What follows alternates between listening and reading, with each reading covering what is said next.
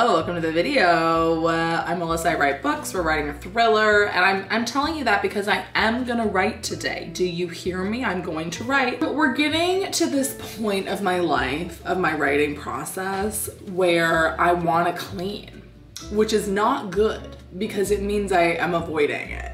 The human mind is so wild to me sometimes, all the time really, anytime I think about it, because 2 weeks ago, I was fully so fine with sitting down and writing for 4 hours in a row. And today, the thought of 25 minutes, I'm like, but what if I get bored? I'm like, girl, don't know what that's about. So this is going to be a vlog for today, Sunday, and tomorrow, Monday, I think. It's 9:09, I have to be somewhere at 10, and I really wanna clean my kitchen, but I'm gonna write instead because I just need to. Right now, writing seems like this thing that's hanging over my head that it's like, you better do that, you know? And so I think if I just do it right away, that will be more successful for me than like being stressed about doing it. And here's the thing, you might be thinking like, Alyssa, why don't you just take a day off and not do it? I know myself at this point, and right now the reason I don't wanna do it is not because I'm burnt out or because I need to take a break from the story. The reason I'm not doing it is because I'm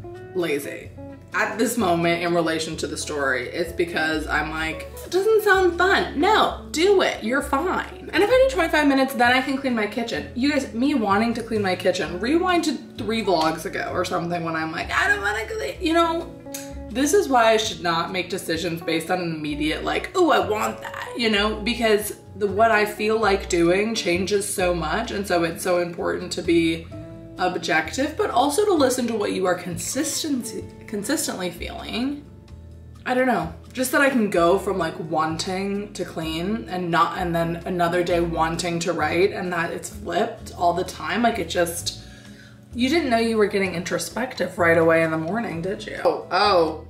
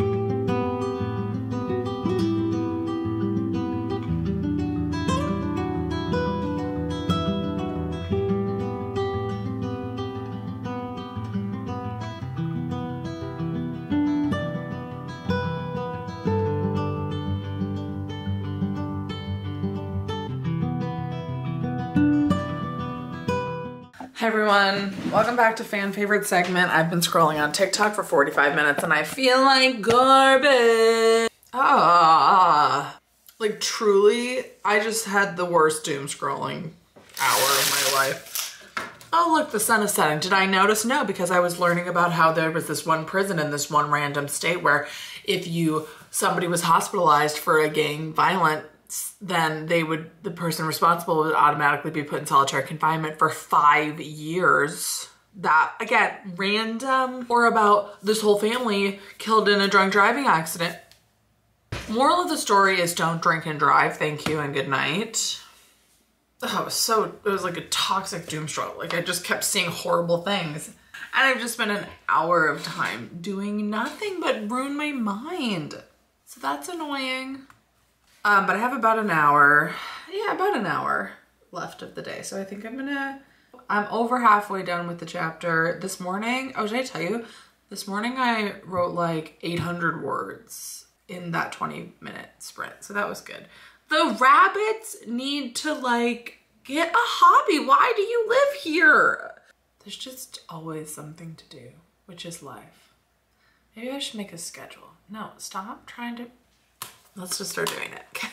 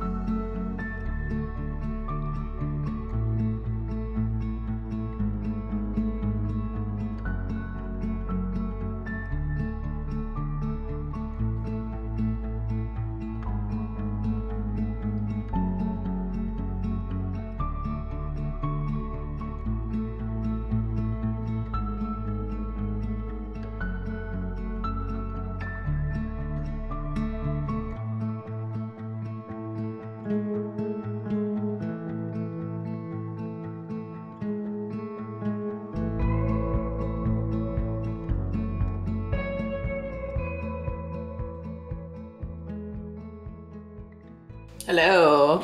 Good morning. It's Monday. Oh, is it gonna rain? I'm in chapter 4 now. I finished chapter 3 last night. Did I talk to you after doing that? I did 871 words in that 25 minutes. And to remind you, these are words that are sort of already written, but I'm writing them again. Does that make sense? No, it doesn't.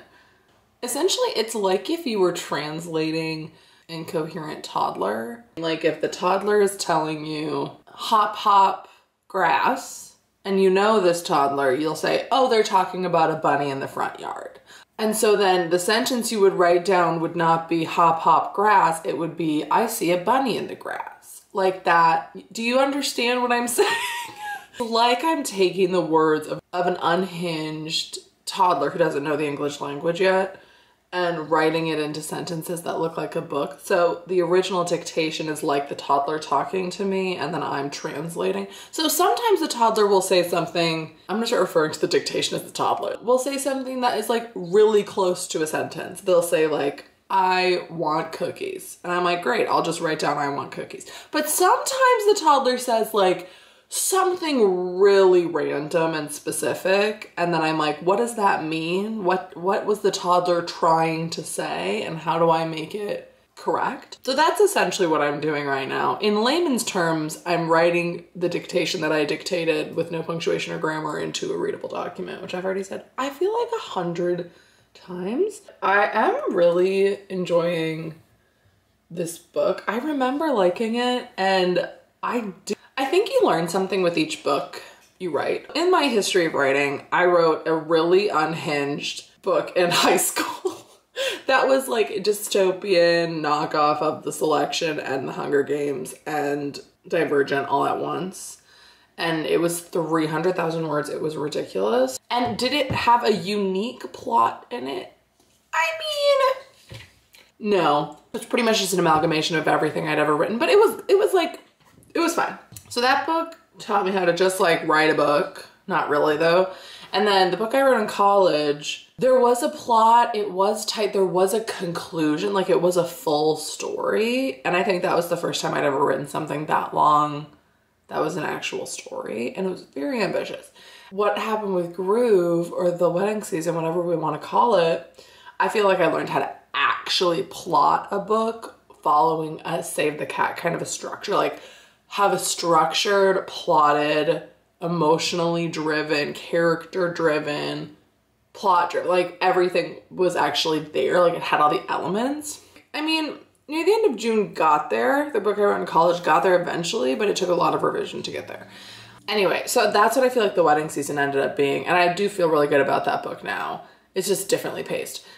And this book, I feel like what I struggled with Gas Station, or with The Wedding Season for so long, was that the first half of the book, there just wasn't a lot happening. Like I really had to work hard to get stakes into the beginning of the book and to get conflict and interesting conflict to happen in the beginning of that book, because I thought it was interesting what was happening, but it was so bloated. It was just like nothing really happened until a certain amount in. Now I think it's fixed. But with this book, I learned from that, and as I was outlining, I was like, conflict is happening on page 1. The internal conflict for both characters are strong and clear. So it's less about discovering what no, it's like, here's the conflict, here are the stakes right away. And I know not every book needs to be like that, but I think it's good for me to write something like that because I want to be able to write books that have good stakes right away. And so while I might be going a little bit overboard on this one with the stakes, it makes it fun to read and fun to write, because it's like the drama is starting on page 1. And I did put in every trope that I like to read, so it's also fun. I think for this week, I'm gonna try to do the NaNoWriMo pace, like 1667, because I was gonna do chapter, but like this chapter, like chapter 3 was like 2,500 words in its toddler iteration, but this chapter is 4,200 words. So it's really not fair to do it that way. So I think I'm just gonna go with 1667, which means if I do one more 25-minute sprint, I mean, that would make sense. Because if I'm at almost 900 words and I wrote another 800, 900 words, that would be 1667.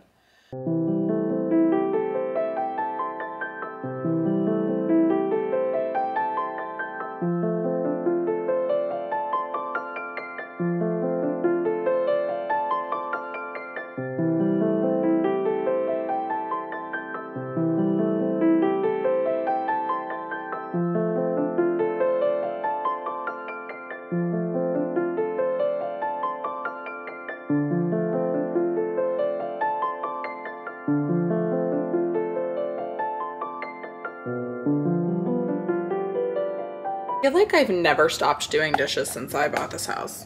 Listen, okay, ready? The dishwasher works, but does it? Okay, so I did it the first time and then nothing was really clean.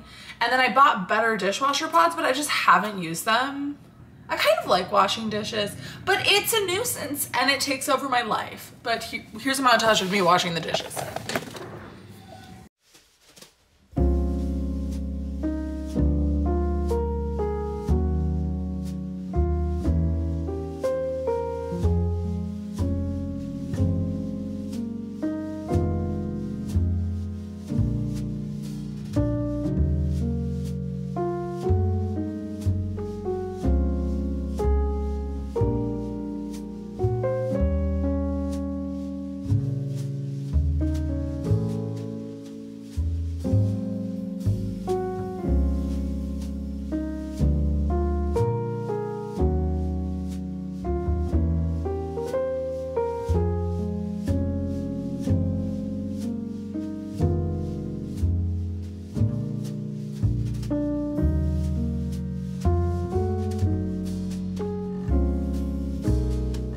Hi everyone, welcome to a new segment called A New Homeowner Goes to Target for Makeup and Comes Home with More Than Makeup. I bought some things, so I want to show. Okay, so I have been using like my grandma's old towels, which they're great, thank you grandma, but I wanted to buy some new ones. So I got this towel. I think I got a hand towel too. Also a hand towel. Same little pattern. I have some towels. I just wanted one that was new because all the ones I've had since college. Then I got 2 curtain rods and some blackout curtains for my bedroom. Then I got, since my candle died and my other candle did break, the one that I had been using for gas station, which I'm trying not to see as symbolism because it was just like during the move, it broke. So I got this rainwater lily. Smells delicious. So that'll be my new candle for gas station. That'll burn when I write it.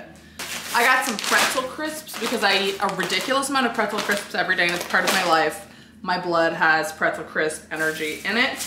I also got some work gloves. This was such a random trip to Target. So that, you know, when I'm out doing the landscaping in my yard. Then I did get what I went there for, which is my powder foundation, which please be the right shade. Please be the right shade, thank you. And then I got 2 different concealers because I don't know what shade I am and they were only $7. And as I tan and get paler, I'll probably use both of them. So, got that. I think I have something else too. Oh yeah, I got this bowl because I have a lot of bowls, but I don't have like a big bowl like this. And so this is for probably making bread and salads. See, that wasn't even very many things, but it's so funny because I feel like I got one thing from each of the areas that I looked in because I almost bought a bike. I almost bought like a whole gardening setup and like a whole bathroom setup, but I reined it in and I only bought what I needed and wanted. But all of these are like, I did need them. That's my Target haul. I really thought it was more things. I'm proud of myself. Oh, and I also got some popcorners, but I've already been eating them. I think I'm gonna close out this video. I'm still gonna write. It's about 7 p.m. I went on the run. Remember a couple days ago when I was like, I have that 5-minute run today. It was not that day. I still had a 3-minute that day. Today was the 5-minute in a row run. And you have to do it twice, which is diabolical. And when I tell you, I thought my calf was going to fall off of my body. So that was exciting and fun. Tell me if this is suspicious, because I thought it was suspicious. I was running and this little red car was driving, and then it kind of like pulled to the curb like 20 feet ahead of me. And as someone who writes thrillers, I said, you know what? I'm just gonna cross the road to the other side of the road. Just out of an abundance of caution. So I crossed the road. Once I reached the other side of the road, this car like zooms away. Nobody got out of the car. So comment down below if that was suspicious. Yeah, might just be my paranoid brain, or maybe I dodged a bullet, who knows? Anyway, so I'm gonna write my other 800 or so words in the next 25 minutes here. It's about 7. And then just finish up a couple other things today, but it was a good productive day. I got a lot of things done. And yeah, I'll see you in a couple days. If you made it this far in the video, comment a pair of running shoes to commemorate my 5-minute run. One day it will be 30. Today is not that day. Today my legs, and like you can even just tell, I feel like I sound like I've been hit by a truck. It's feeling like I'm finally settling into this kind of regularity with writing where it's not so consuming, but it's still present, you know? It's only felt like that for a couple days. So I'm hoping to kind of maintain this balance, but we'll see. So